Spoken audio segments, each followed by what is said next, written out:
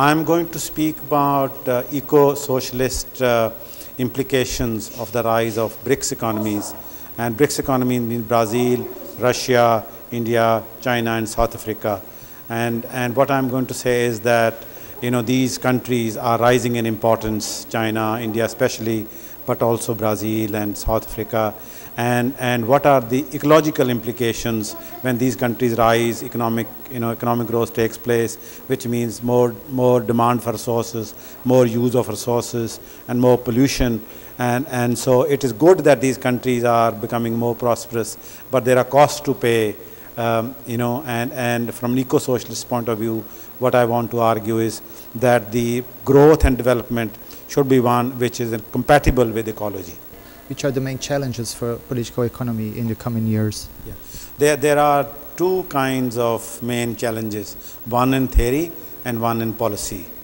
In theory, the economic discipline is right now dominated by neoliberal economics, neoclassical economics, which mainly bases its analysis on market functioning of the market economy. And we have to show that there are market failures, markets are not perfect, and therefore there are reasons for controlling the market, regulating the market. So that is at a theoretical level. At a policy level, it means that we have to think about policies which on one hand bring development, but at the same time they do not damage the environment, because that's the biggest challenge we have, that our planet is at stake, that the way economic development is going on, it is leading to greater carbon dioxide emissions, which are leading to global warming, and global warming might cause a threat to the planet. So only that kind of economic development is good, which does not damage the environment, which does not sacrifice the future generations. And from an eco-socialist perspective, this means that capitalism cannot do that, because capitalism is based on profit maximization. It does not bother about the environment, it does not bother about the future generations. So we have to develop, this is a challenge, we have to develop an eco-socialist perspective as an alternative to the modern capitalist economy and politics. Okay, it occurred to me another question is about ecologism, and you can see in China there's no such preoccupation about this thing. Here in Brazil too, it's always development. In your opinion, how can you manage this theme in China, for example, in the future? Yeah, in China now they are realizing that the kind of economic growth they had, it is proving very, very difficult.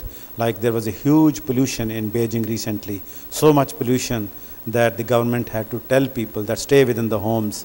So when environmental pollution takes place, people's health deteriorates, they have to take leave, they do not work, that also affects development. So in China there's a growing awareness that we should follow policies which do not damage the environment, which means different kind of transport policies, which means not ignoring, not developing car transport, but developing public transport, developing cycling. Similarly, energy efficiency policies, that those policies which reduce the use of energy. Similarly, more recycling policies and reuse, waste disposal policies. So and similarly, housing have to be different, housing which consumes less energy. So this idea that ecology should be incorporated in all policies, whether they're housing policies, transport policies, or recycling policies, that is the kind of initiative. And in China they are becoming aware. They are saying that we no longer need quantitative development, we need quality development. By quality development they mean this, that we should not completely destroy the environment, otherwise there will be nothing left with economic growth. I agree with you. But some people say that ecologism is used by the first world to restrain the economic development of the third world. What do you say about that?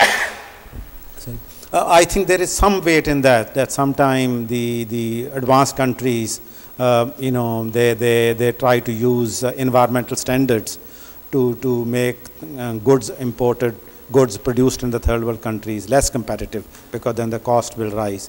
But I think that is no reason for developing countries to totally abandon environmental initiatives. They should be aware of this threat, but they should not succumb to this. Because if we succumb to that, that means that we will abandon environment. We will say that we want to have most efficient, cost-efficient method, even if it damages the environment. That will be very, very dangerous.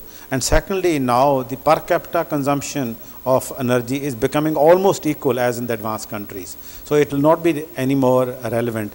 China has become the biggest emitter of carbon dioxide emissions now, more than America, you know. So the situation is changing very quickly, and these countries will no longer be able to say, oh, we need to develop, therefore, you know, even if the environment is destroyed, it does not matter. You can't say that anymore. So it is true that we should fight those people in the West, criticize them, who want to use this environment as a tool to reduce the competitiveness. But we should not fall victim to that argument for abandoning environmental and ecological initiatives in the developing countries. What's your opinion about the emergence of the Green Party, for example, in Germany, trying to incorporate the ecologic knowledge to the politics? The growth of Green Party is the most progressive thing which has happened in the developing countries, or in the developed countries, because they are offering a new vision, new mode of development. And earlier the governments are used to this idea that if they are able to have high economic growth, rise in per capita income, more standard of living, people will vote for them. Green parties have the courage to tell people that we don't need more growth, we need good growth. We need ecologically oriented jobs, even if it means less income, even if it means less consumption. And we should think about the poor people in the developing countries who have so little consumption. We should not focus all the time on income growth. So Green Party is a new vision, and this vision is the only hope to save this planet.